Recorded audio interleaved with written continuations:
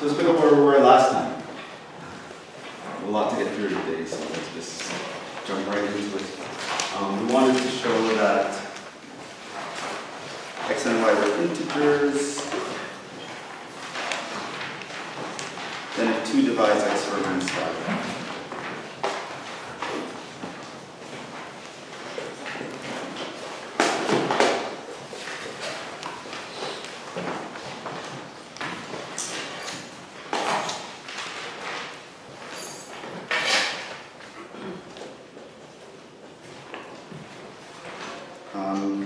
So we made several considerations here, and we decided to go through with the contrapositive, but I thought,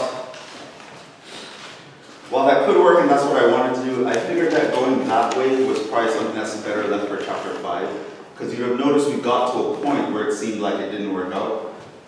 You might recall where we ended, it was something like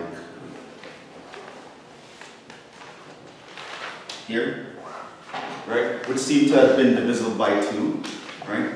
It turns out getting to this case would not have been possible, right? So there were 3 cases. Our x squared minus 5 was 4k plus 1, and 4k plus 2, or 4k plus 3. It turns out that even though there are 3 cases that we should have considered, only 2 of them were actually possible. It turns out this case was actually impossible to obtain. I would have shown that, but I feel like it would be better to do something like that in chapter 5. In chapter 5, we learned about proof by contradiction. So what I would have done is to say, oh, these 2 cases, clearly they're not going to work. This case kind of seems like something is off, but it turns out that to achieve this case, you'd have to go through a contradiction, which is, I didn't tell you about that till chapter 5. So I figured that we'd actually go over this and actually just do a direct proof and use a lemma, something that we do before, because, you know, the argument to get the contrapositive to work, I think it's nicer if we do chapter 5 first. And after doing chapter 5, you might even go back over this and try to do it by the contrapositive, because it is possible to do that. But we're going to do a direct proof.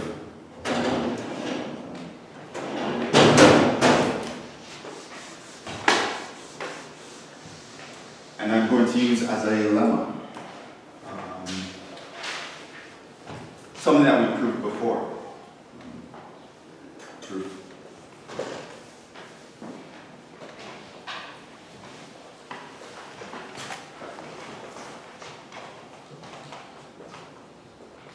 So I have more practice on writing down lemmas.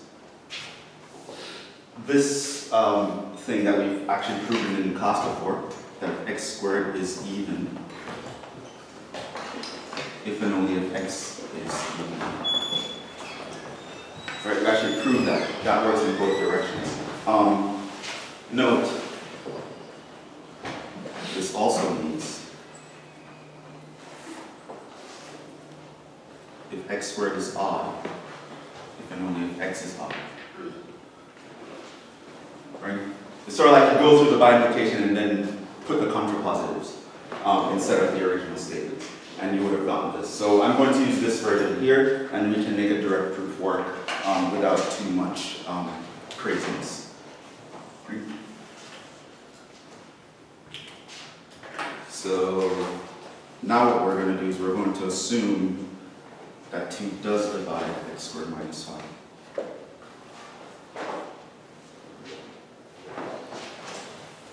Then, what does that mean? When we say 2 divides x squared minus 5, what does that mean?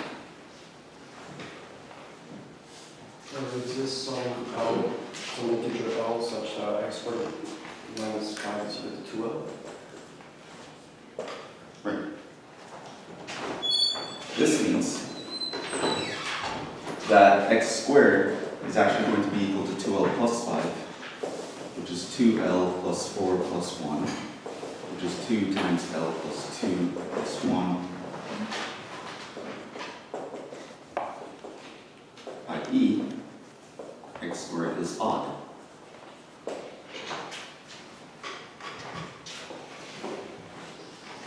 By our lemma then, x is odd.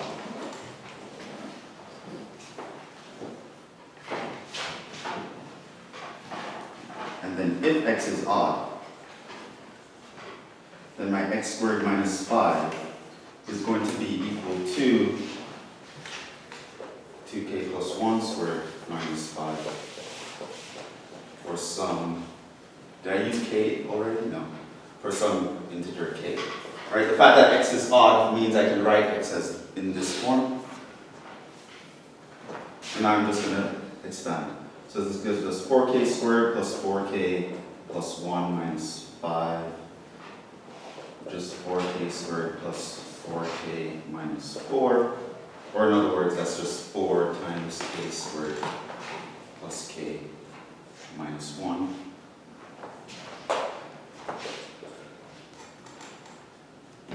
So we see that x squared minus 5 is actually equal to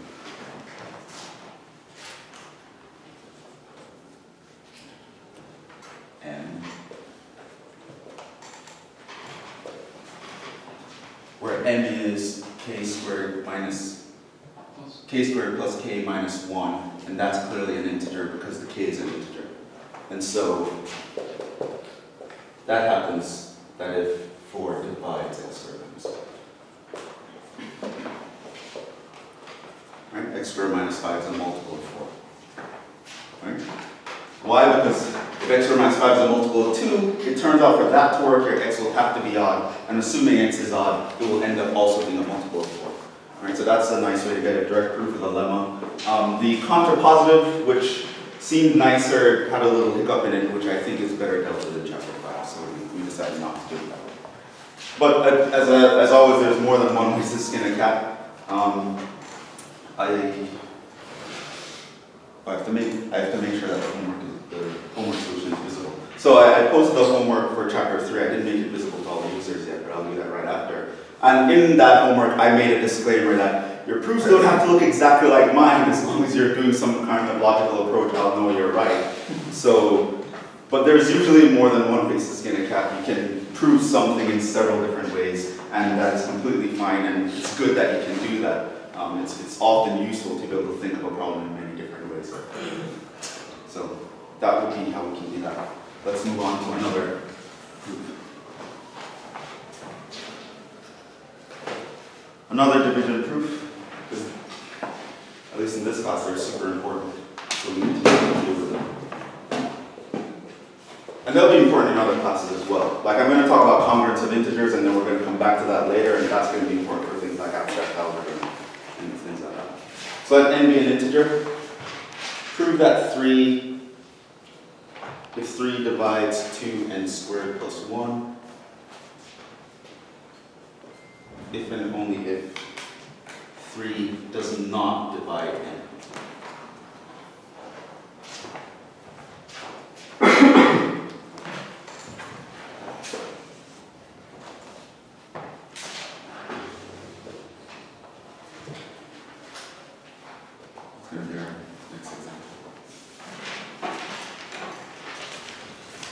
So at this point we know 2 techniques. We know the direct proof and the proof by contrapositive. We have a bunch of statements we can use as lemmas.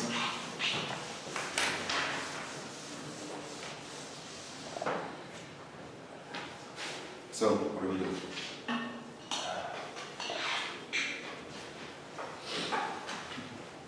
Wait, we have to go forward and backwards? Yes, it's an if and only if, which means we have to go forward and backwards. So we need to know that. For the forward, can we start with 3 does divide n and do the contrapositive? Okay, proof. So we're going to do the forward. And here's also, it turns out you can actually, remember I told you guys that tip last time where it's nice to write down where you want to get to so that you know where you should end up. Sometimes what you can do, especially as beginners, you can write NTS, which stands for need to show.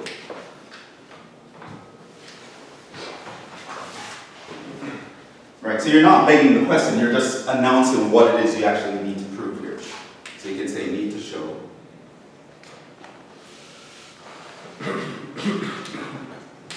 That 3 divides 2n squared plus 1 implies that 3 does not divide n, i.e.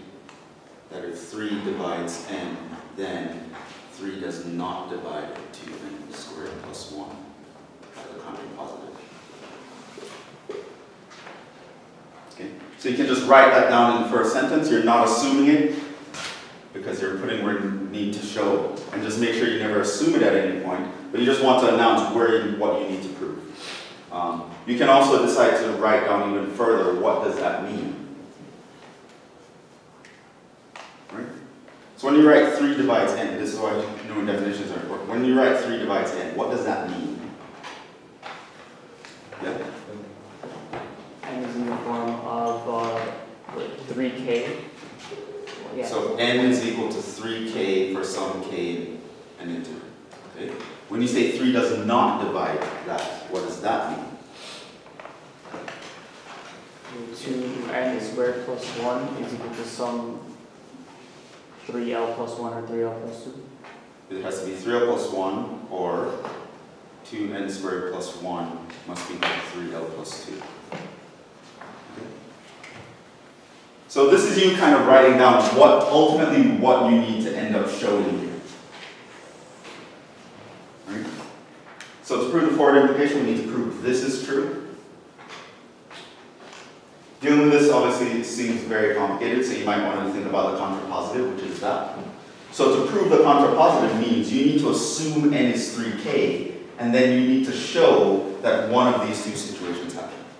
Okay? So now you have a strategy for the proof, right? And that's how you kind of build on strategies. Write down what it is that you need to show, then go through for each part of that and write down the definition of what that means. And the mathematical definition, right? Not like in words or anything. Be able to write down equations to represent things so you can actually get something concrete to head towards. Okay? So that's what we're going to do. Assume that 3 divides n. That is, n is equal to 3k for some k, integer k.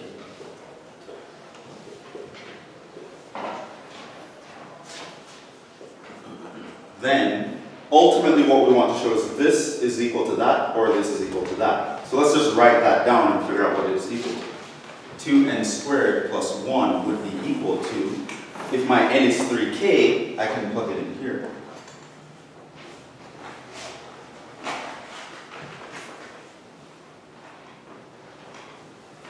And then that would be equal to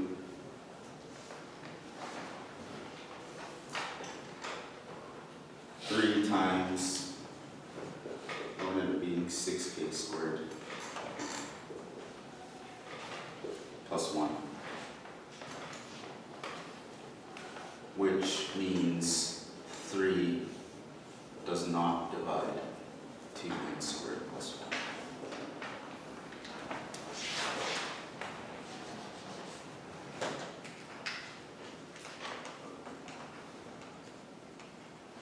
Right? Because ultimately I had to show that it had to have one of these forms. It turns out it's in the first one.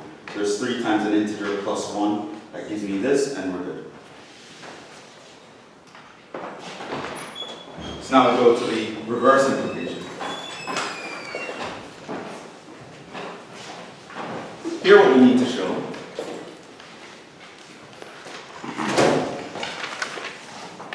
is that if 3 does not divide n, then 3 will divide 2n squared plus 1. I'll do this directly. Assume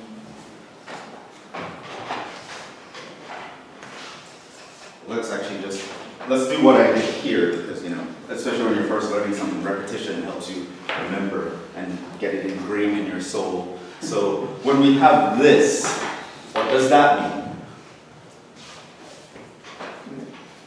2 cases.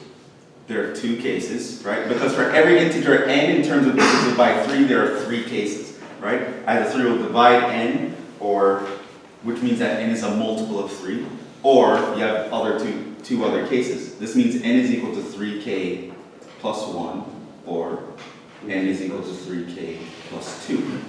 Okay? So under this assumption, you need to show this is true. And what does that mean? this means that your 2n squared plus 1 is a multiple of k, a multiple of 3. Right? So even before you even start the proof or write it down, you know exactly what you need to show.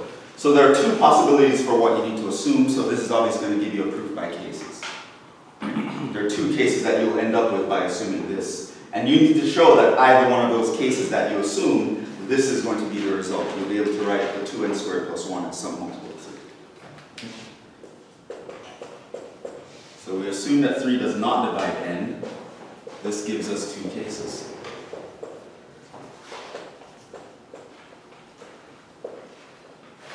One, n is equal to 3k plus 1, or 2, n is equal to 3k plus 2. In case 1, we would have 2n squared plus 1, and this is for some k, and this is for some k. I can reuse the letter here because the cases will not overlap, right? So when I'm doing this, I'm assuming that's not happening. When I'm doing this, I'm assuming that's not happening. So I don't have to worry about any overlapping notation here. These are two different scenarios, right? I can be in this case or that case. I can't be in both. You can't have something being represented in two different ways. Why? Division algorithm. There are unique ways you can write any integer in this form, right? So I know it's not possible to have both at the same time, so I don't have to worry about overlapping notation. But in general, you might want to call things different just in case. But here it's clear that the two cases cannot happen simultaneously, so let's move on. 2 here, if I plug in 3k plus 1 for n, because I'm in case 1. So now I will have 9k squared plus 6k plus 1 plus 1. So that will be 3 times, I can factor out a 3 here, that leaves me 3, that's 6k squared plus 4k plus 1, which means that 3 divides 2n squared plus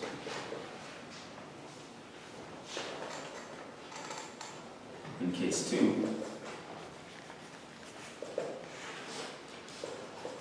2n squared plus 1 would be equal to 2 times 3k plus 2 squared plus 1.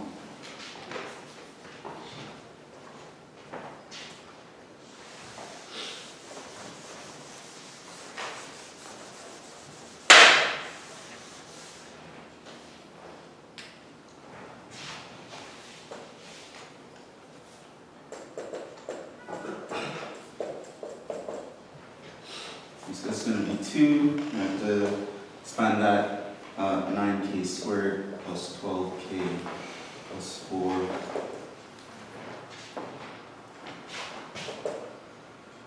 And so now I'm going to factor out a 3, and what would I be left with? That would be 6k squared. Factor out 3 from that, and 4, so that would be 8k. That would be 8 plus 1.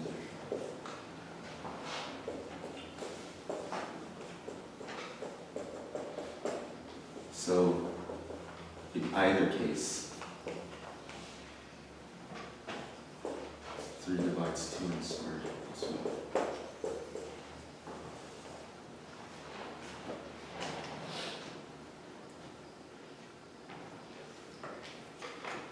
Okay, so to recap, the statement was a by implication. You saw in only if I have f, which means you have to prove two directions at the same time. We focused on this direction, which is that statement. Dealing with this part seemed more complicated. We want to deal with the last part, so what we did was a contrapositive. So we know that ultimately this is what we have to show, but in order to help us know where we want to kind of start and where we want to kind of end up, we write down what the meaning of these symbols are. So 3 divides n means this is true. 3 does not divide, it means one of these two cases happen. So it means then, in your proof, you need to assume this is true and prove that either this or this is true as a consequence. So that's what we did. So So I assume my n was 3k, then my 2n squared plus 1 ends up being this expression, which is in this form. So that part gets proven. Then we go in the other direction, right, which is this way, which I wrote it down this way, but you see the arrows pointing in the right ways. And then I can first write down what that means, what this means, and I know I need to start on either situation here and end up in this situation.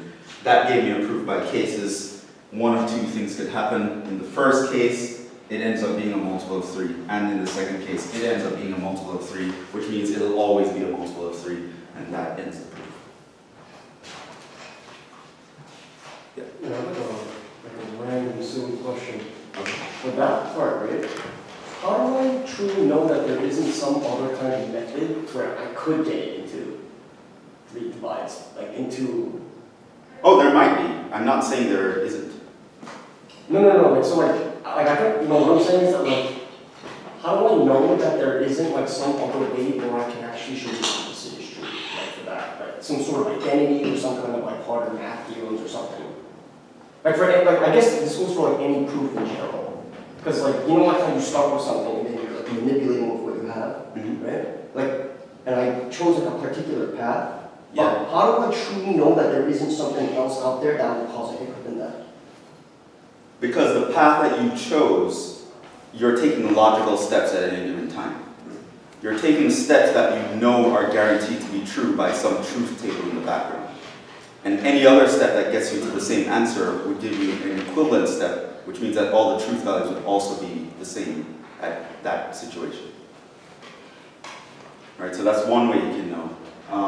But yeah, you have a comment? I was just going to say, when you get all the cases, that's like a form of partitioning the... You are partitioning the integers, yes.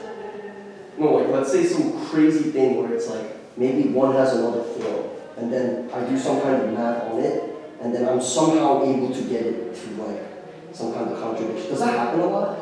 Like I hear cases of like, No, not really. What can happen is there's some times where you think, just like in the previous example, when we started this class off with, we started the proof with the contrapositive, and we got to this point where it seemed like, oh, this must be proven false. But then you have to fully examine that, and you realize that it actually wasn't going to end up being the case. But the idea is, once you get something to work by doing one logical sequence of steps, meaning every step you take you know is true because it has to be true. There's no other possibility. Because of how we set up the logic, something that is true or false, it's not both, it's not neither. Right? This is the system we're working. Every time you make a logical step, you're saying this is true, means that if someone were to take some other step, it can't prove your statement false, because that would mean it's true or it's false. but would there be any hiccups from like some other like branch of math? And the thing is, if there's going to be a hiccup, for that reason, you're going to know. Like you wouldn't get it to finish if you encounter a hiccup in a proof. It means that you wouldn't be able to make the next step because there's something that's going to stop you from doing that. Right? So it's even in the other proof when we had that hiccup where we got to this point where it's like where we had the thing looking like this. That was a hiccup because that would stop me from making the claim that I wanted to make. We're like, uh-oh, wait, something's off here. And then you'd examine the hiccup to actually see, is it actually a hiccup or is it a mirage? So that can happen. But once you actually prove something to be true mathematical, no one can ever prove it false. Would there be like something wrong with like how like, the axioms or like the given like rules that you're allowed to play with or something? Because I've heard times. Yes, that is another case, right? That we'll explore more when we get to the other book, this idea of axioms. I know I mentioned what they are. But at the end of the day, to prove anything, you need to assume something, right? So you can start off with a set of axioms, and this says, these are the moves I'm allowed to make, right? Now, as long as you make steps consistent with that, you are proven to be true within that system of axioms. But someone might contest, maybe this axiom is not good, and then you get proven wrong. That's not to say what you did is wrong, it's just to say, within that system that that other person wants to promote, it's wrong in that system, but in my system it's fine. And you'd have things like that in mathematics. But when the way we set up our logic, anyone who takes our set of axioms, no matter what path they take, we should all get to the same answer. Because we're all working according to the same logic. But yeah, there are parts in math where a different set of axioms can give different results. So you'll have a lot of books. You won't encounter situations like that though unless it's at a really high level. There are sometimes where you get to a point in math where the book has to start out saying something like, we assume the axiom of choice is true for everything in this textbook, right? Some people don't like that, and the textbooks would be very different. Right? So you'll say, we assume the axiom of choice is true, we're going to study this topic, and you can derive a whole bunch of things. Someone who didn't assume that axiom is true would derive a different bunch of things. And it's not that one is true or false, it's just that within the context that we're working with, this is truth. Within that context, this is truth. And within a given context, different paths leading to the same truth will all be equivalent. You'll never have to worry about someone proving what you did is false, as long as they're using your set of axioms. It's not a concern.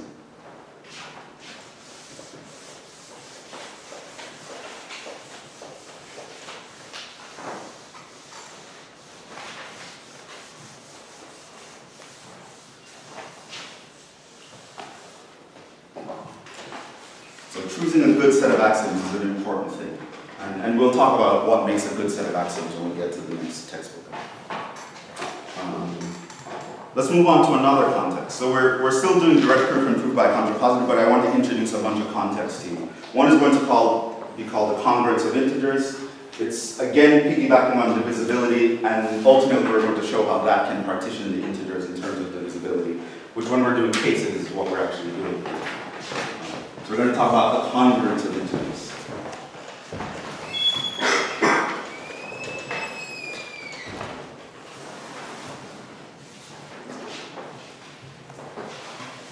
We're going to talk about definition here. Let n greater than or equal to 2, because it's kind of trivial otherwise, be an integer.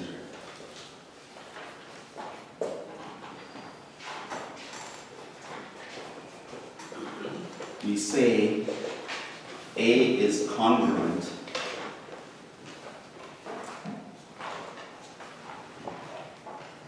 also let A and B be integers. We're only talking about integers here. But there's no restriction on these guys. The restriction on n is that it's 2 or bigger. We say A is congruent to B modulo n, or A is equivalent to B modulo n,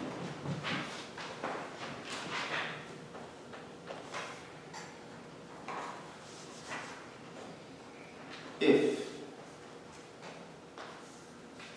n divides A minus B. And so that's the definition. And we write, in this case, A equivalent B mod n. Or every now and then you'll see someone write a little n here and say A is equivalent to B.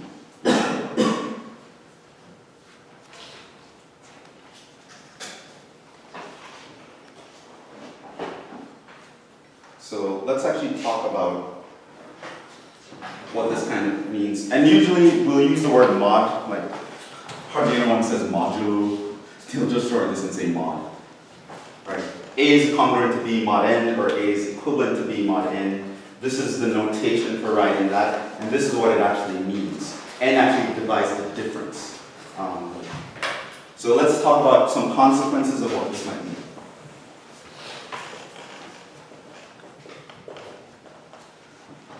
Note this means the following. To say that n divides A minus B, what am I saying? What does that notation mean? We looked at it. There exists some integer such that A minus B is equal to n. n times k for some k, which is an integer, right? In other words, I can write a is equivalent to nk plus b, or sometimes write b plus nk, which again kind of looks like a division algorithm, but we're not even concerned with the uniqueness part in this case. We're just saying these are equivalent. So that's what it means. It means you can write one integer as the other integer plus some multiple of that n. Here's another important consequence.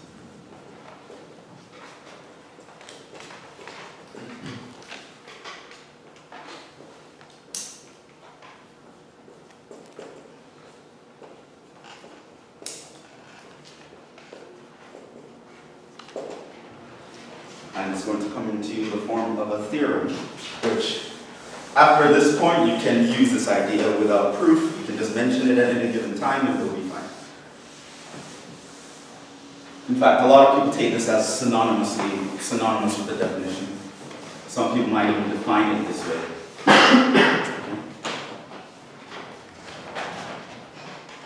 A is equivalent to B mod n if and only if A and B have the same remainder when divided by n.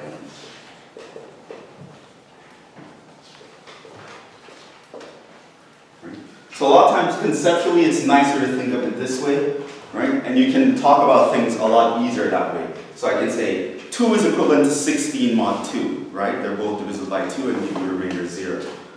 Minus 17 is equivalent to 335 mod 2. I can talk about that and I can know I'm saying right without too much work, because if I'm talking about mod 2, I'm talking about odds and evens. And so any odd integer is equivalent to any other odd integer mod 2, because they would have the same remainder when you divide by 2. So this is kind of a very nice way to think about it, but it's kind of something that you have to prove from the definition that this is actually always true. Let's actually prove that.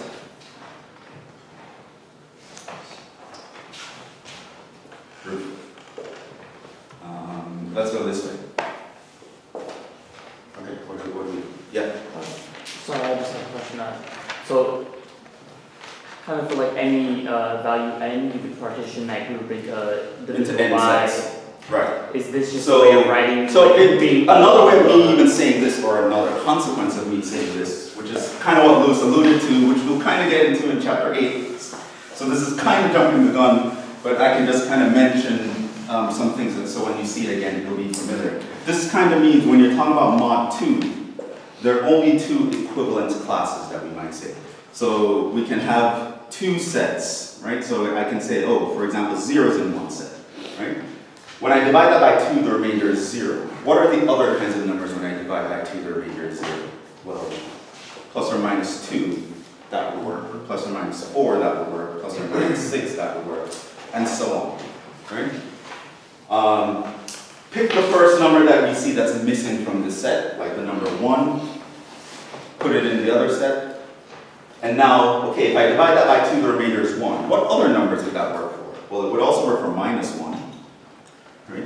It would also work for plus or minus 3, plus or minus 5, plus or minus 7, And you realize that now there's no one that you've missed in either list. So this is actually a partition.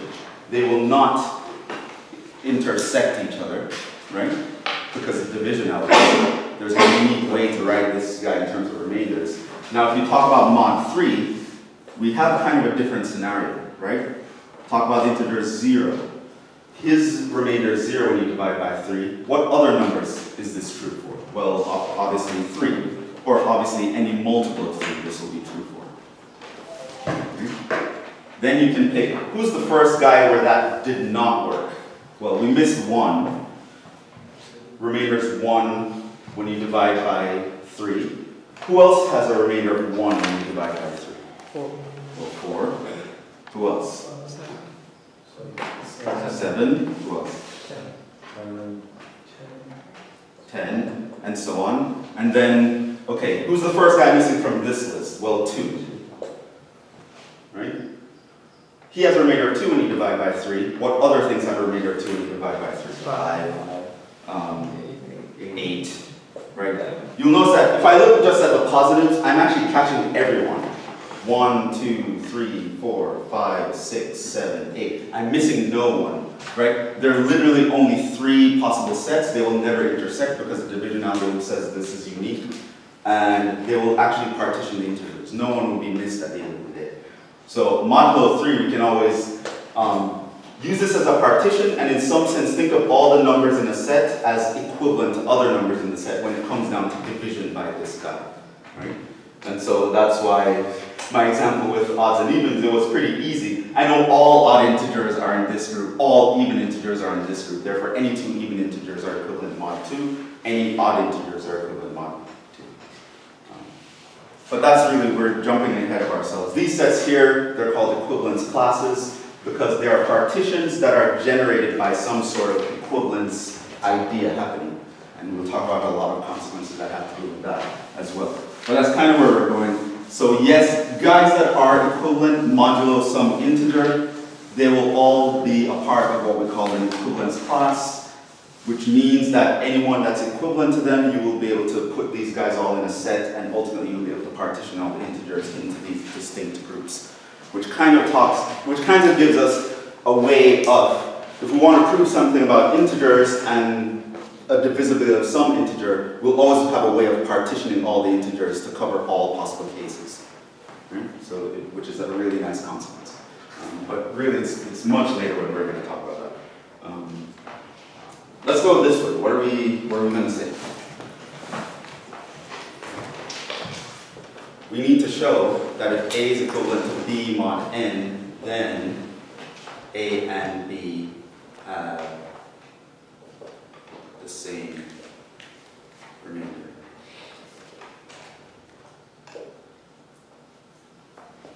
When divided by n.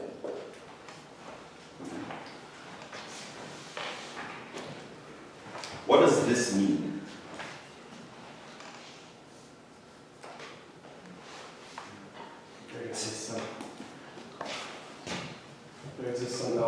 This means that n divides a minus b, which means that a can be written as b plus n times k for some k in integer, right?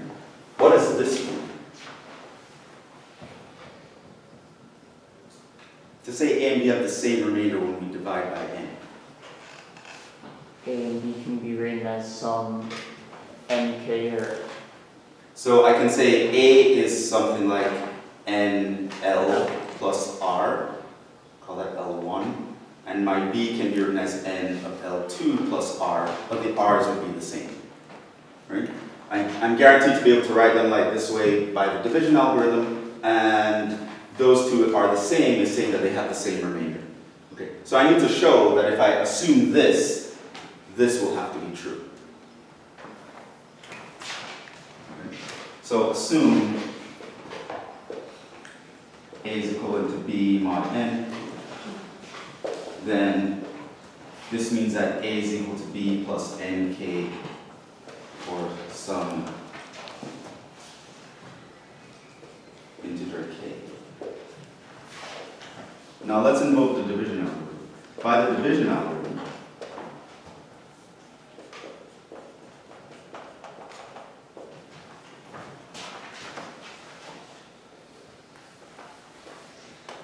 we can find unique Q1 and R1 in the integers, with R being between 0 and B, such that I can write B is equal to Q1 times n plus R1. Right? And my R and Q are unique. Right? Which means that as long as I can write A in this form with R1, I know it's exactly the same remainder. But, by assumption, A is equal to this. But that would mean that my A is equal to, plug this guy in for B. And that would mean that my A can be written in this way. That should be.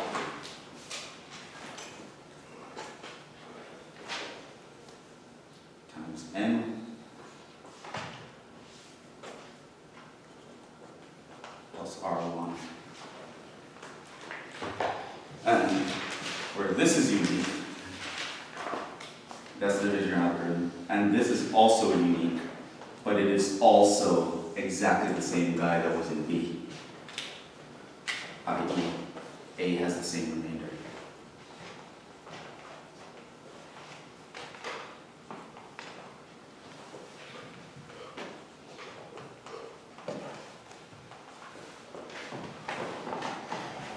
Let's prove the other one.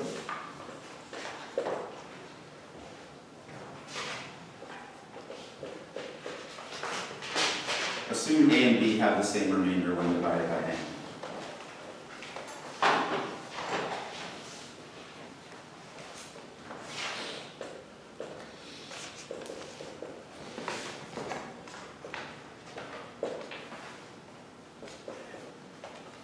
That is, I can write A as n times k1 plus r, where r is the remainder, and B is n times k2 plus r, where r is the remainder, they have the same remainder.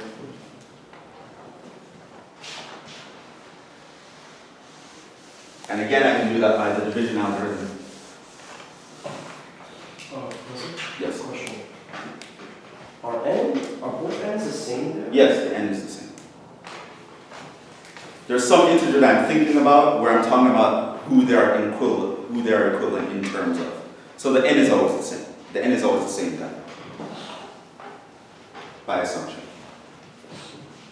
Right? N is identified from the beginning. Gotcha, okay. So your n is a fixed number. But then, what this means is, if I call this guy equation 1, call this guy equation 2, I'm going to sort of interplay with the equations here. We get by subtracting 2 from 1 that A minus B is equal to this minus that.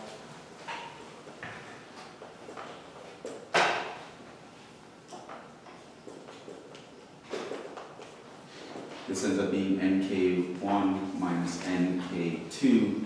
This ends up being n times k1 minus k2.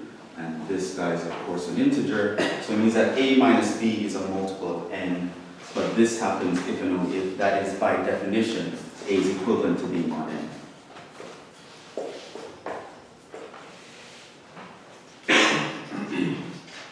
So A equivalent to B mod n means, you can even take this as the definition, that A and B have the same remainder when divided by n.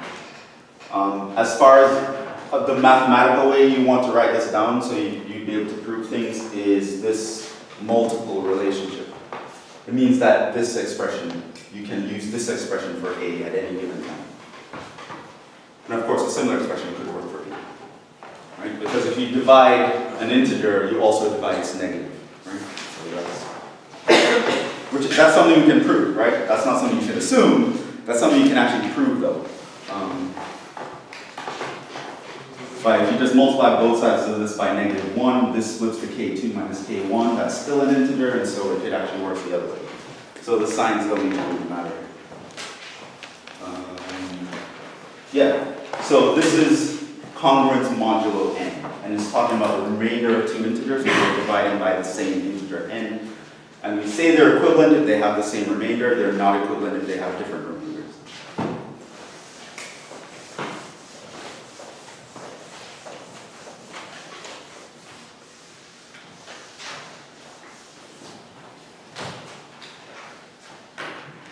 Now when we get to chapter 8, you will realize how important this idea is, but for now we're going to prove some facts about it.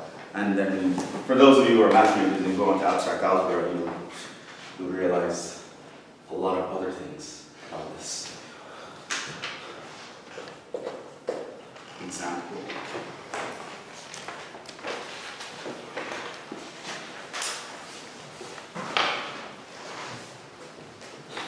Show that if A is equivalent to B mod N, then I can multiply both sides of this equivalence relationship, and the relationship is maintained. If I know A and B are equivalent mod N, if they have the same remainder when divided by N, then any multiple of A will have the same remainder when divided by N as any multiple of B, that same multiple.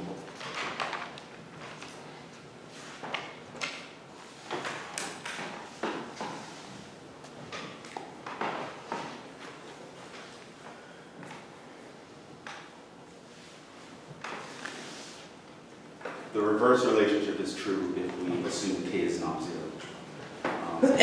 We're going to reprove this relationship. So what do we do? Is direct. Huh? Direct. Okay. Assume A is equivalent to B mod N. Then that means A is equal to B plus NK for some K.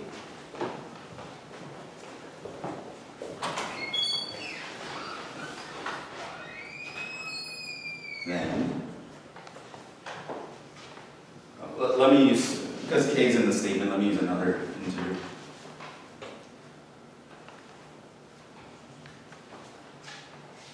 How would I be able to say this? And in fact, what is that saying? So, if we actually write out what the definition of this means, you'll see it a lot easier. What does that say? KA equals KB plus NL. Plus n times some integer n. Right? So I want to say Ka equals Kb plus some multiple of n. But I know that A equals B plus some multiple of n, so what do you think we can do? Multiply both sides by K. Then Ka equals Kb plus Knl equals Kb plus n times Kl. That's an integer, which means that Ka is equivalent to Kb mod n.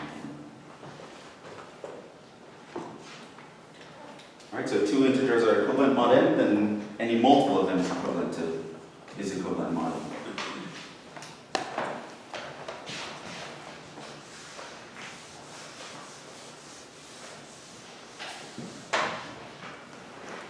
In other words, in terms of multiplying both sides of a congruence, you can think of it as an equal sign. It's okay to multiply both sides by a number.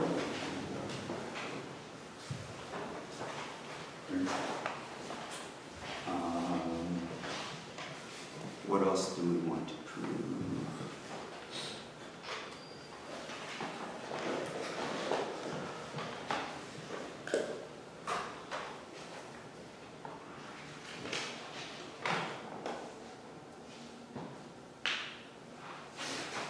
More examples. The examples seem to help to show the kinds of manipulations we can do with this symbol. So if A is equivalent to B mod n, and C is equivalent to D mod n, then here's something that does not work with equal sign that would work here.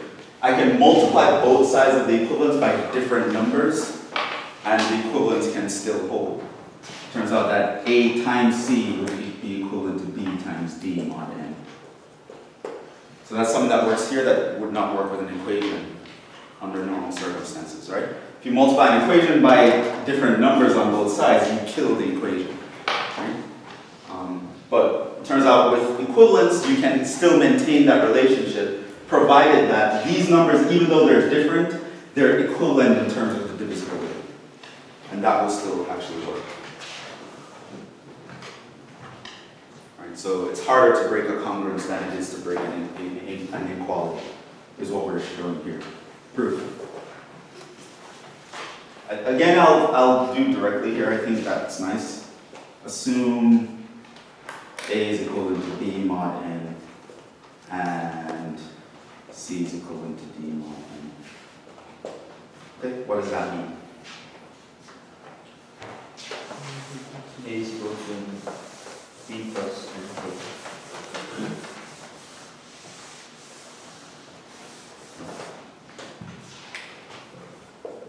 Then that means that A is equal to B plus N times K, and C is equal to D plus N times L for integers K and L.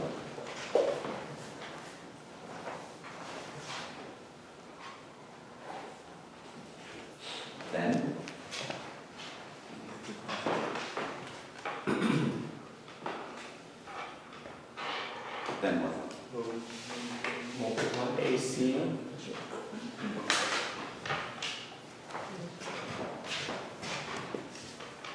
Then multiplying this is the same as multiplying those. So that's what we're gonna do. Because I want to be able to say something about AC, what that's equal to. So it's actually just multiplying. Then AC is equal to B plus NK times D plus NL. And distributive law, so this is BD plus BNL plus BNK plus N squared K. This is equal to BD plus N times BL plus DK plus NK.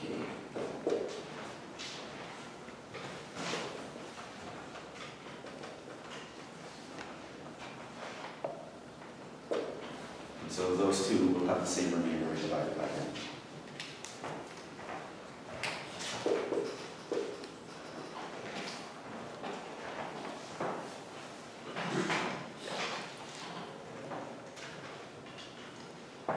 So you have a congruence, you can multiply the two sides by the same number and it will maintain the congruence, much like an equal sign. Something not like an equal sign is this idea. You can actually multiply both sides by a different number and maintain the congruence as long as those two numbers are equal.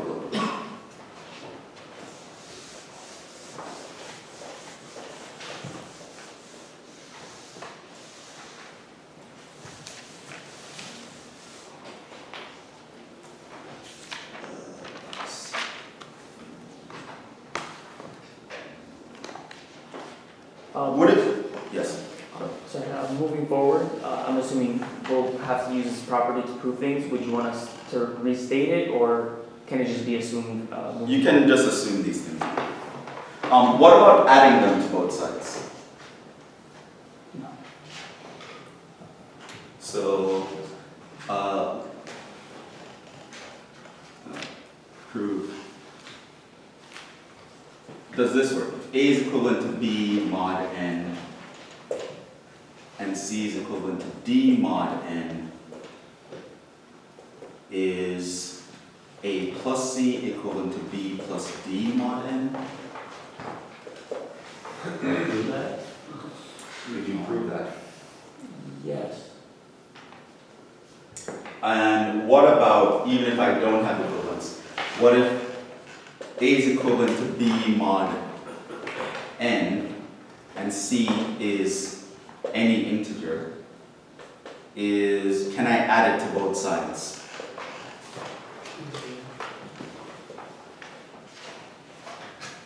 And maintain the congruence? Is the first one low? I don't know, you guys tell me, what do you think? Well, that uses that way. What do you think? You think it's true? I would The say, first one? I would say yes. Okay, let's prove it. Let's prove it. We'll use that, like we're going to go up there. Use whatever.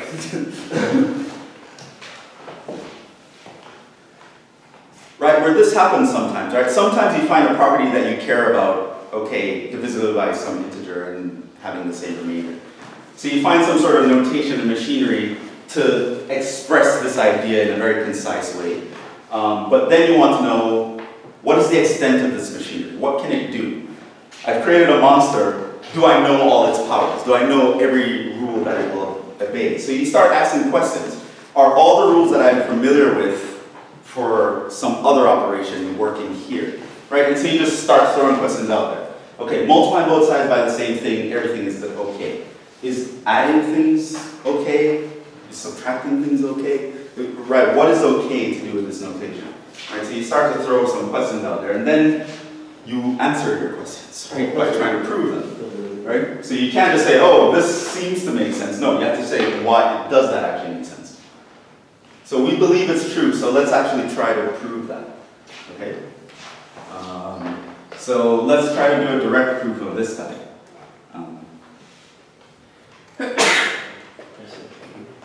So assume A is equivalent to B mod n, and C is equivalent to D mod n, then that means A equals B plus nk, and C equals D plus nl for k, l integers. So what do you think they're doing? Huh? So it's right there at that point. So we can add them. You can add them, right? Last time we subtracted them, I believe. I think we subtracted something somewhere. But here we can add these two, right? So this meant that A plus C, right? So if I add the left sides, I get this. But the left sides are the same as the right sides, so if I add the right sides, I should get the same thing. That's just B plus D plus n times k plus L. And so I see that A plus C is equal to B plus D plus a multiple of n, which of course means that A plus C is equivalent to B plus D mod n. So this is actually true. Right, so we hazard a guess, and it turns out our guess was correct. We couldn't just pretend it's correct though, we had to show that it works out with our definition. What about this guess? Would this be correct? Given an equivalence, can I just add something to both sides and it'll be okay?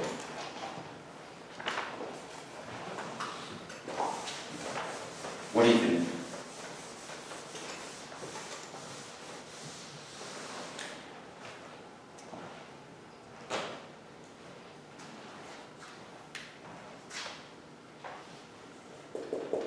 A is equivalent to B mod n, then A plus C is equivalent to B plus C mod n for any integer C. Isn't this the same as the last one? Because I'm assuming C is just congruent to C. Or can Is that true? Is C congruent to C? I don't know, is congruent the same as equal? Not really, because sometimes it Congruent isn't the same as equal, but congruent means they have the same remainder. So, yes. Yeah. So this is a corollary, which I always forget how to spell that word. The previous. It'll be nice if I use a different letter. Let's use D here and D here, so I can just make E.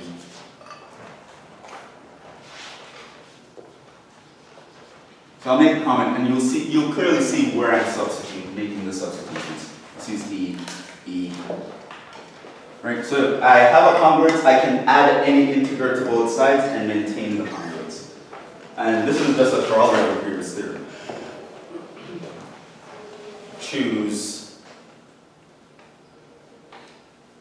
Wait, is that true? What do we have here? Choose C equals D equals E. And we're done. That's why it's a corollary. It's just a very straightforward fact that you don't have to do a lot of work for. Because if I go through this proof and choose both C and D to be the same thing, choose those both to be E, you'll notice that I ended up adding e to both sides. Right, so C and D are equal to e. That will work.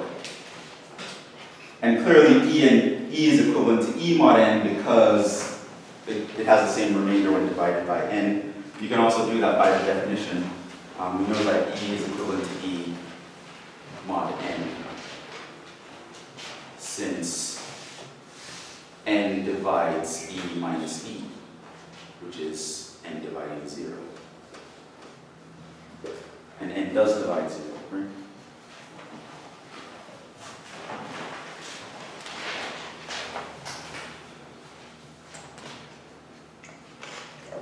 Okay, what else do I want to do?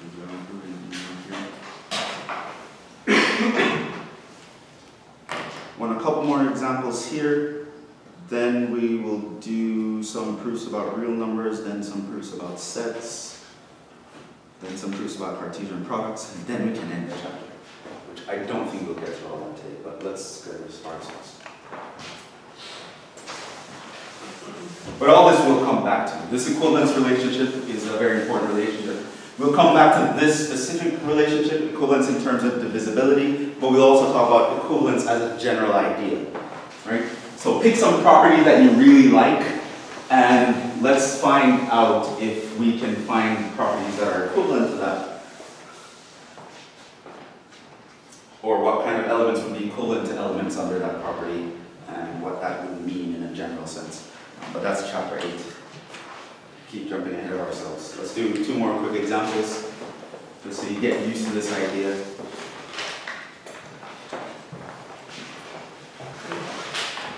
Let A and B be integers. If A is equivalent to 5 mod 6, right? Meaning, when you divide A by 6, the remainder is 5. Is another way you can express that. And B is equivalent to 3 mod 4, meaning when you divide B by 4, you will have a remainder of 3, and B can be any such integer. Then, this is true. 4A plus 6B is equivalent to 6 mod 8.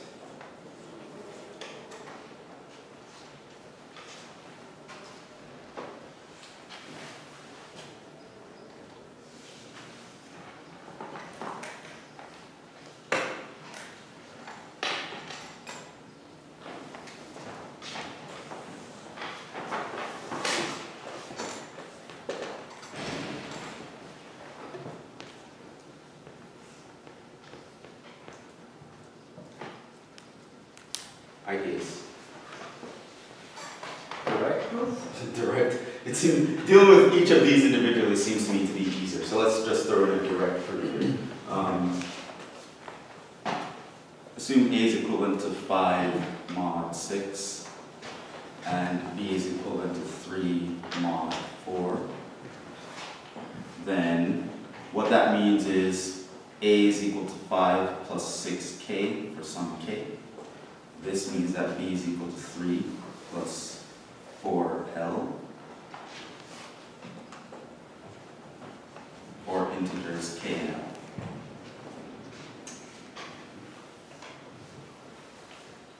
Then,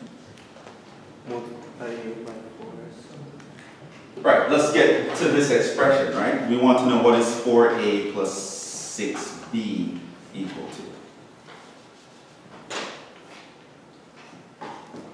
But I know A and B are equal to this, so I'm just going to substitute them. Multiply A by 4, multiply B by 6, and then add them together. So this is going to be 4 times 5 plus 6k. It's going to be 6 plus times 3 plus 4. This is equivalent to, multiply out, this is 20 plus 24k. 36 is 18 plus 24L.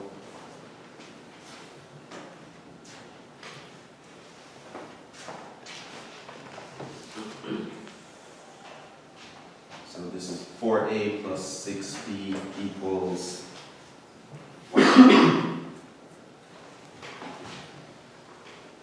38 plus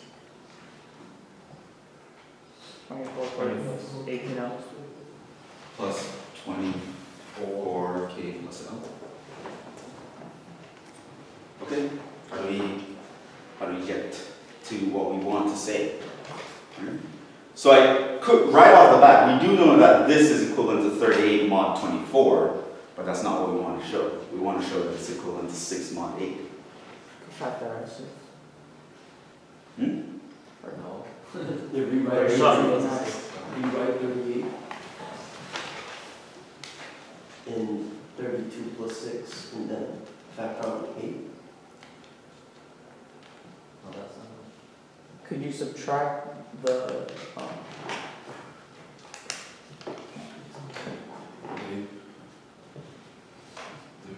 If that wasn't really. yeah, that was You're trying to show that it can, there's a remainder of 6 when dividing by 8, right? Yes. Break up the 38 into 6 and 32, and then factor out, leaving an integer there, and then I'll fit the mold. Oh, So if we do 6 mod 8 is 6 plus 8 times an integer. So you want to break this up into what? 32 and 6 plus 24k plus 24l. Yeah, but where would you go with that after that? I would factor out 8 for a non-6 part. With the other things, then I would subtract over and then get the definition. But if you subtract to the other side, you're going to mess with this expression. No, I mean, so if I said 4a plus 6b is equal to 32 plus 6, Then you factor out and then when I did on the paper, I didn't take that step, but then I would redistribute 24k. Well, you don't have to. Okay, yeah, show me what you did. Or 32 plus 6 So you wrote 32 plus 6. plus 24 times that thing, yeah. Okay. And then I rewrote that, putting the 6 at the end. 6 in front. But it doesn't, yeah. Okay. Oh yeah. And then I factor out the 8 for the first 2 terms.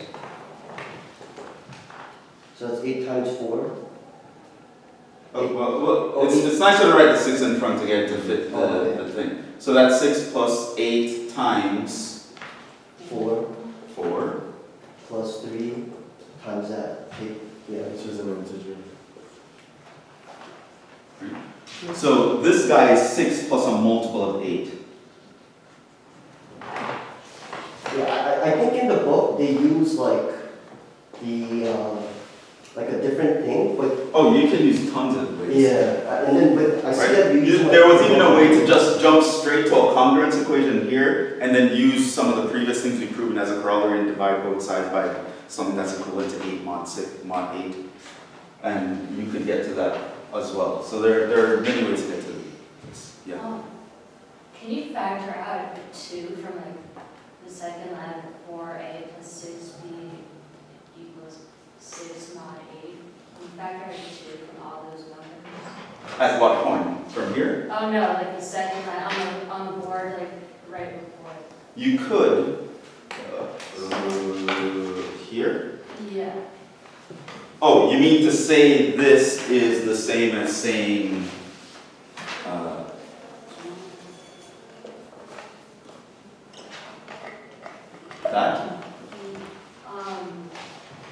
Is that what you want to say? Just that I could factor out a 2 and then divide both sides by 2? Can You could. is it mod 8? You say this is the same as saying that. And you would go through a similar proof at the end of the day, but you'd have smaller numbers to work with. Right? But you'd have to, of course, mention that. Hey, saying this is the same as saying that, but that actually follows by the thing we did before, where A equivalent to B implies that K is equivalent to KB. You would need the converse of that. So technically to say this, you actually need the converse of our theorem. You need to show that if Ka is equivalent to Kb mod n, that implies that A is equivalent to B mod n. Because that's in fact what you're saying here. Right? And it turns out if your K is not 0, that is true. sorry. But that's something you have to prove. Yeah. And it would still be mod 8? Come in. In that case, if you were to go about it that way, maybe, in a more complex example that's, you're using bigger numbers, but. It would still be mod 8, yeah. And there's probably also some more general phrase that would work as well, but it will definitely work in mod 8.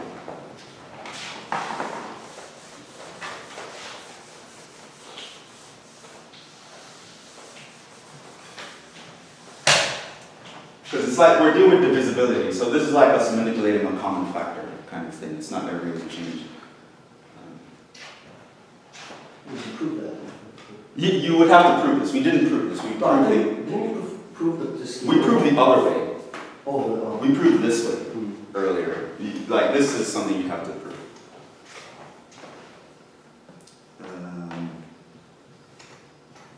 Here's another one.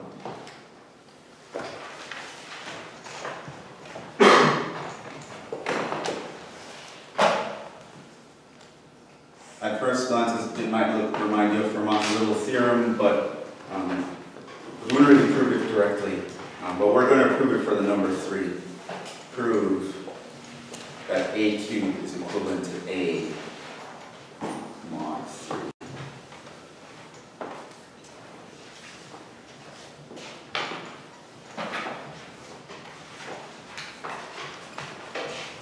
Right, there's something that says a to the p is equivalent to a mod p if p is prime. And this is called Fermat's little theorem.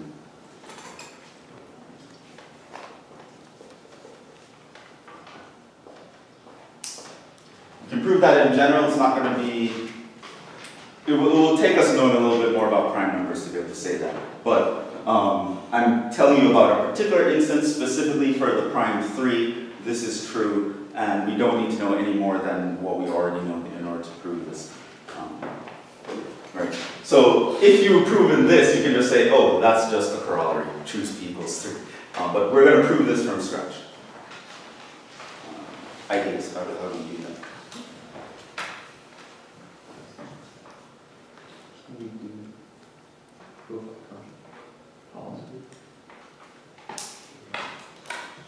What's the composite?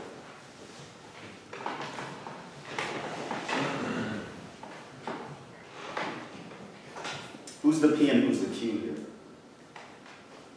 If I'm thinking of this statement as P implies Q, who's the P and who's the Q?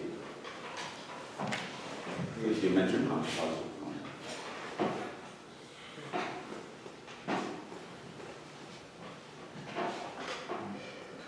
Is this by cases? Because this would be the P. We're assuming that A is an integer, and this would be the Q.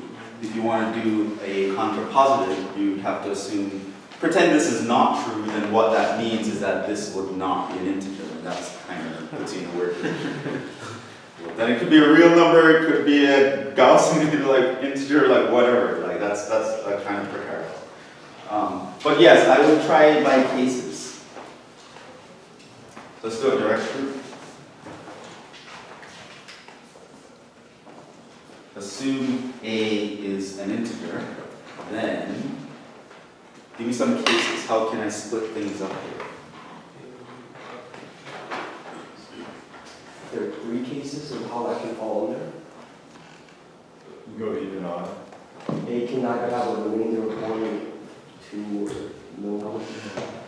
In terms of what? So the question here is talking about mod 3, right?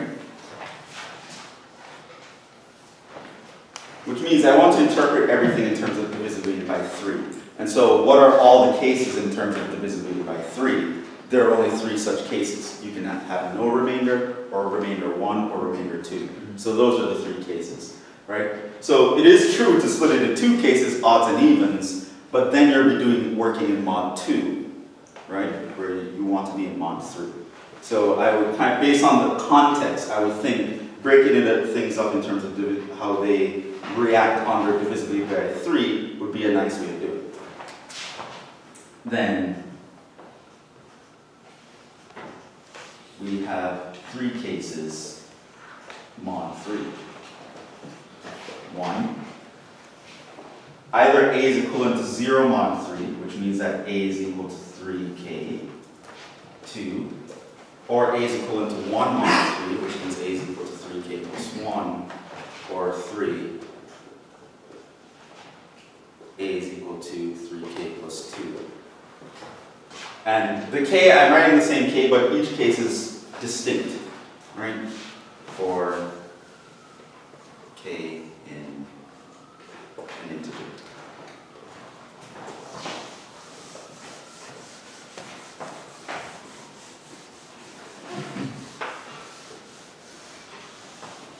Okay, tell me how to proceed. First case, do you cube both sides?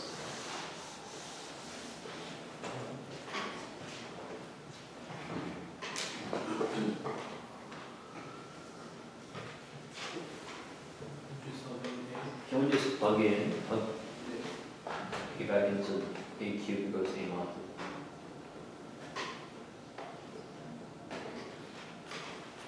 Plug in what? Is that begging the question though? What is begging the question? No, we have 3 cases. This is true to say. No, I'm saying if we went by their suggestion of like putting that back into A cubed mod 8. Well, you can't put them both at once, if that's what you're asking. You can start by cubing 3k, sure. What would that give us? Right? So in case 1, this is not the way I thought about it. I thought about doing a factoring thing, but let's run with this. It's nice to see more ways to do it. I have looked at the expression a cubed minus a, factor it out, get a difference of squares, get 3 consecutive integers, and show that one of these cases have to be fulfilled. But let's run with this. Let's actually just start plugging in. In case 1, then if I write a cubed, what would that be? Let's see where this goes. This would be 3k cubed, right? Which would be 27k cubed. Yeah. Yeah, that's how we want to write it. 3 times 9k cubed. What would you go with that?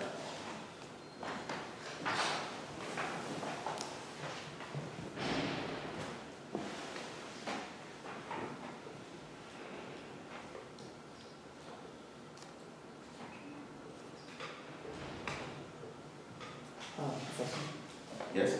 Well, it's squared, but also would we then from there show that it is in the same group or it.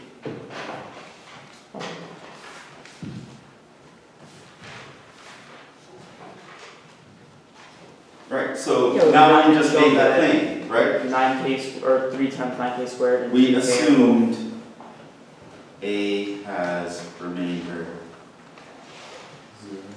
0 mod 3 and showed A cubed has remainder 0 mod 3. So it turns out they had the same remainder. So in this case, if I assume that my A is a multiple of 3, A cubed would be equivalent to A, which is equivalent to, they're all equivalent to 0 mod 3. So they're the same. And you go through the other cases.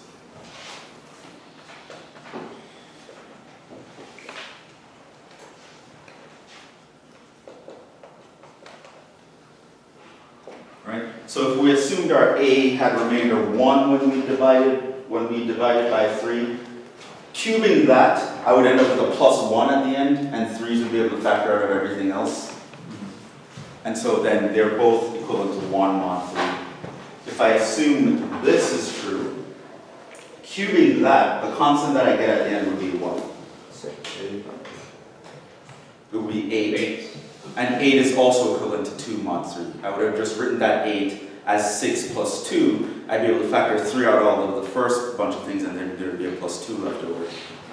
So it turns out they'll always be equivalent, right? So if A is equivalent to 0 mod 3, then so is A cubed. If A is equivalent to 1 mod 3, then so is A cubed. And if A is equal to 2 mod 3 then, so it's a cube, and a direct computation will do that. So I can just write that out a little bit for you guys if you want to see. If a is equal to 3k plus 1, then your a cubed is going to be 3k plus 1 cubed. That's going to be 3k cubed plus 3 times 3k squared plus 3 times 3k plus 1, which at this point you can factor out a 3 from everything here, and then you have a plus 1. And in the case, so that means it's equivalent to 1 mod 3, just like how a is equivalent to 1 mod 3. If my a was 3k plus 2, if my a was 3k plus 2, then I would have my a cubed would be 3k cubed plus 3 times 3 k squared times 2 plus 3 times 3k times 4 plus 8. And I'd be able to write this 8 as 6 plus 2. And so then I'd be able to factor 3 from everyone here, because there's a 3 here, a 3 here, a 3 here, and there's a 3 factored in 6. And I'd be able to write this as 2.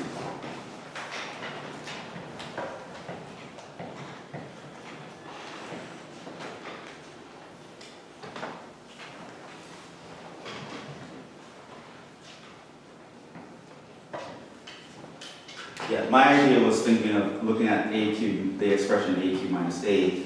You can write it as a times a squared minus 1, which you can write as a minus 1 times a plus 1. And in the case where your a is 3k, plug in 3k here, then the whole thing is a multiple of 3, so it's equivalent to 0 mod 3. If your k plus 1, then this term here will give you the factor of 3. So they're equivalent to 0 mod 3. And then if I have the k plus 2, this term will give you a multiple of 3. So then you'll end up being able to conclude from this that your a cubed minus a is equivalent to 0 mod 3. And then I add a to both sides, which we proved that we can do. Can you say that like any 3 consecutive numbers will? Well, one of them will be divisible by 3. Yeah. We actually do that by the division algorithm, but it's a reinforcement looking at congruence. It's a double confirmation that that will be true.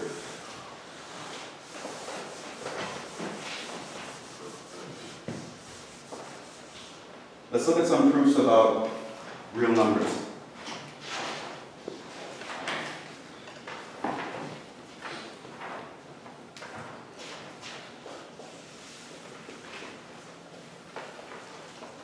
There are only a couple of things I want to prove here, and those are using absolute values. You'll see a lot more practice problems in your homework.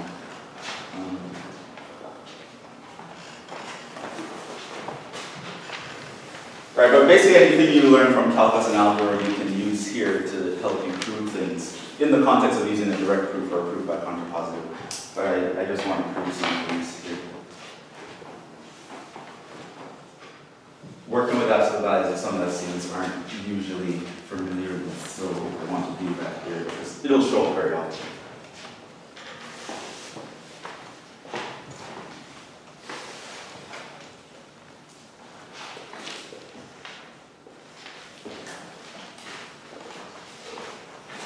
There's something very important called the triangle inequality. Super important. And reverse triangle inequality. And your book proves this by going through cases. I want to show you another proof technique, which I'm going to use a bunch of lemmas. So the triangle inequality says, sometimes you might shorten it this way, triangle inequality. This says, for any real numbers x, y in R, the following holds.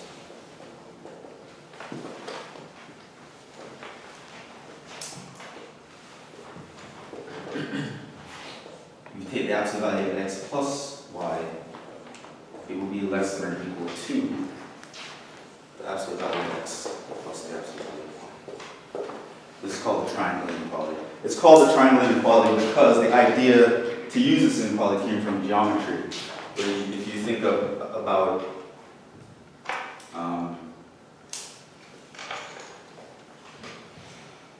two lines connecting, they make a triangle. In terms of, let's say this were a vector x and that were a vector y, then the length here is the magnitude of x, the length here is the magnitude of y, and this would be the vector x plus y, and then you can talk about the length of that. Right? And it turns out the shortest distance between two paths is a straight line, so if I take this distance plus that distance, it will be greater than just taking this straight distance. And we obtain this inequality. So it makes sense when we're drawing a picture, but pictures aren't proof. You have to show that that's actually true in every possible case, in every weird triangle that you can possibly construct. This will hold true. It turns out that it's always true. And it's true even in higher dimensions, which makes it a very useful fact.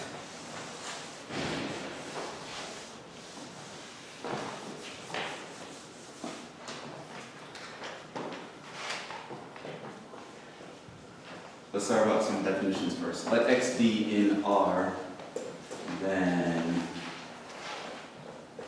who remembers the definition of the absolute value of x? Is equal to x, and x is non-negative.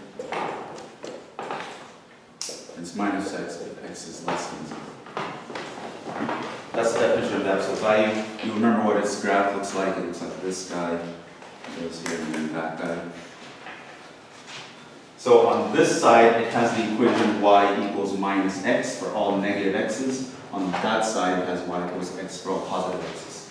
So it actually is a piecewise function. You can think about it as a piecewise function.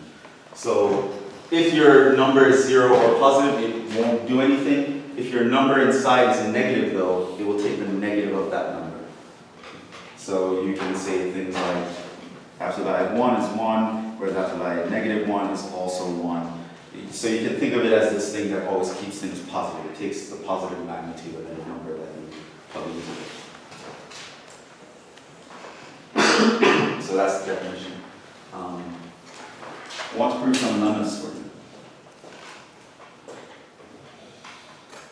Number 1. So ultimately, we're going to do about 1, 2, 3, 4 proofs.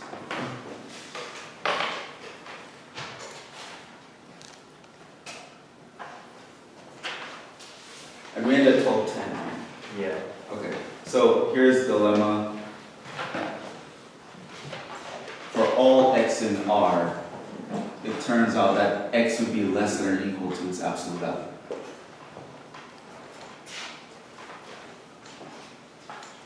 That's the first one. Proof.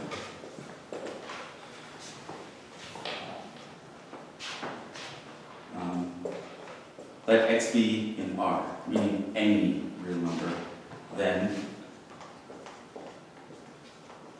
we have two cases.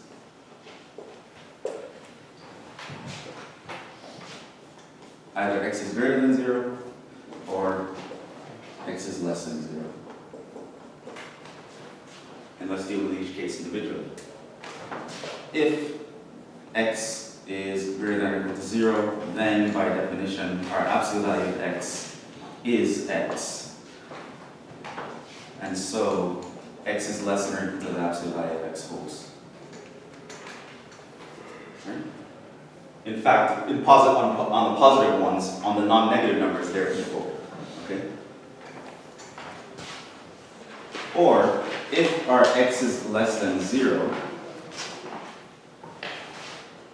then, if you remember things about inequalities, your minus x would be greater than 0.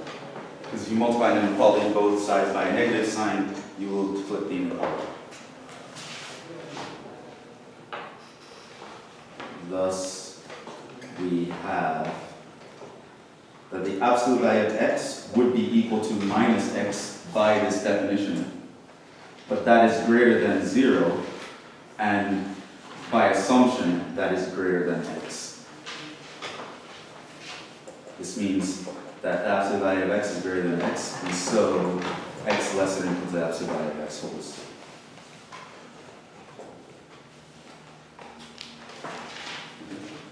So this equality happens by definition of absolute value. And this inequality here holds by assumption. Because we're under that assumption. Professor? Yes. In the proof itself, right? Mm-hmm. You prove something stronger, right? And then you just attach that inequality at the end. Yeah. Okay. If you want to understand why it's valid to do that, it's because P is equivalent to P or Q. P, what we want to say is P implies P or Q is a tautology.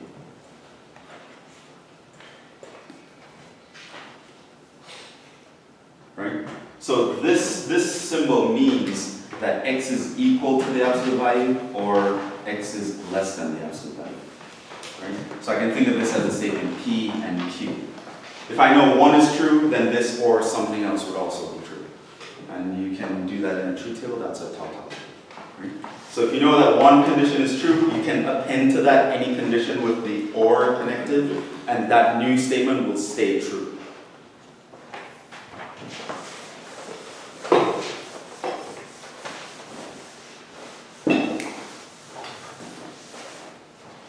Why don't they just write it specifically like that? I feel like you lose information that way. Like What? just like why don't they write? I mean, not you in particular, but I've seen it like that. Like why don't they write it specifically? Like if x is non-negative, then its absolute value is equal to x, and prove that. It sounds. Oh, you mean why they don't write out this all the time? That's just. No, not you. I'm saying in general, like when they're proving the thing, right? Like I see it's like. Oh, they never break it into the two Yeah, parts. like it's like you're losing information. Here's another lemma. That was lemma 2.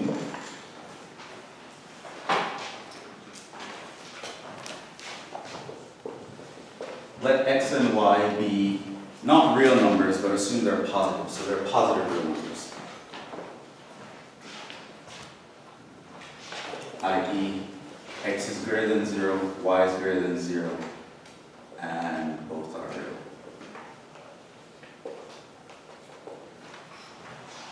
Then, if your x is less than y, then actually this is I want to prove it by implication. Then x is less than y if and only if its square is less than y squared.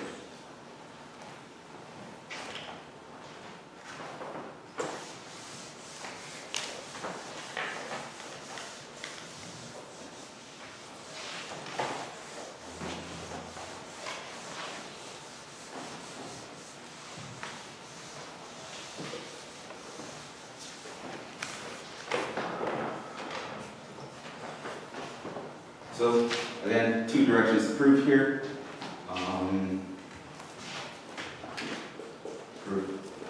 Let's prove this direction. Need to show if x is less than or equal to y, then x squared is less than or equal to y squared. Assume x is less than or equal to y. Then what can we do?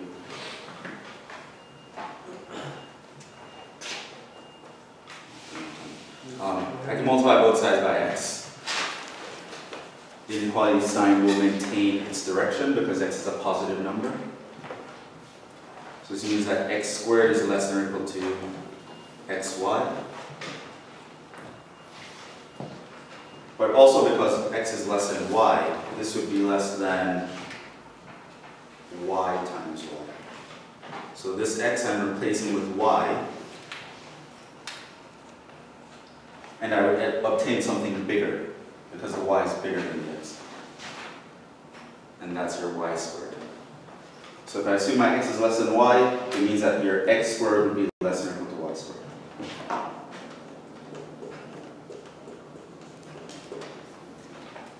Let's go the other direction.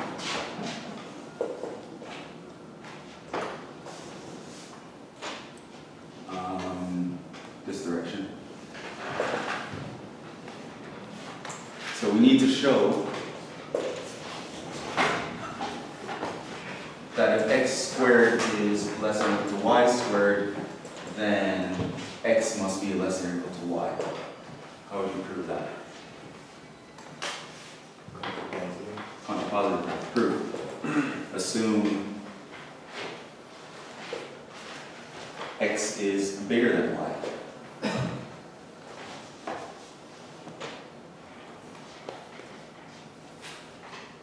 Then I'm going to essentially kind of do the same kind of thing I'm just doing over there. And x squared would be bigger than xy. But if x is bigger than y, then that's going to be bigger than y times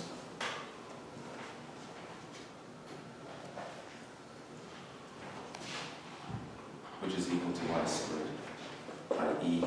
if x squared is greater than y squared, which is not that, and that makes that.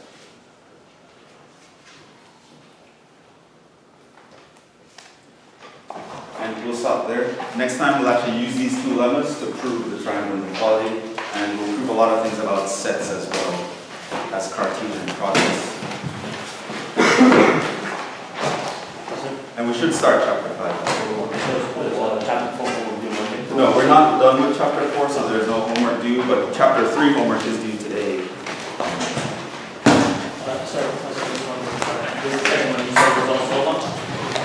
Yes, it's 11. I'm going to use both of them to prove the triangle. I wasn't sure if you were done with this or not. Oh, that's done. Wait a minute. Oh, sorry.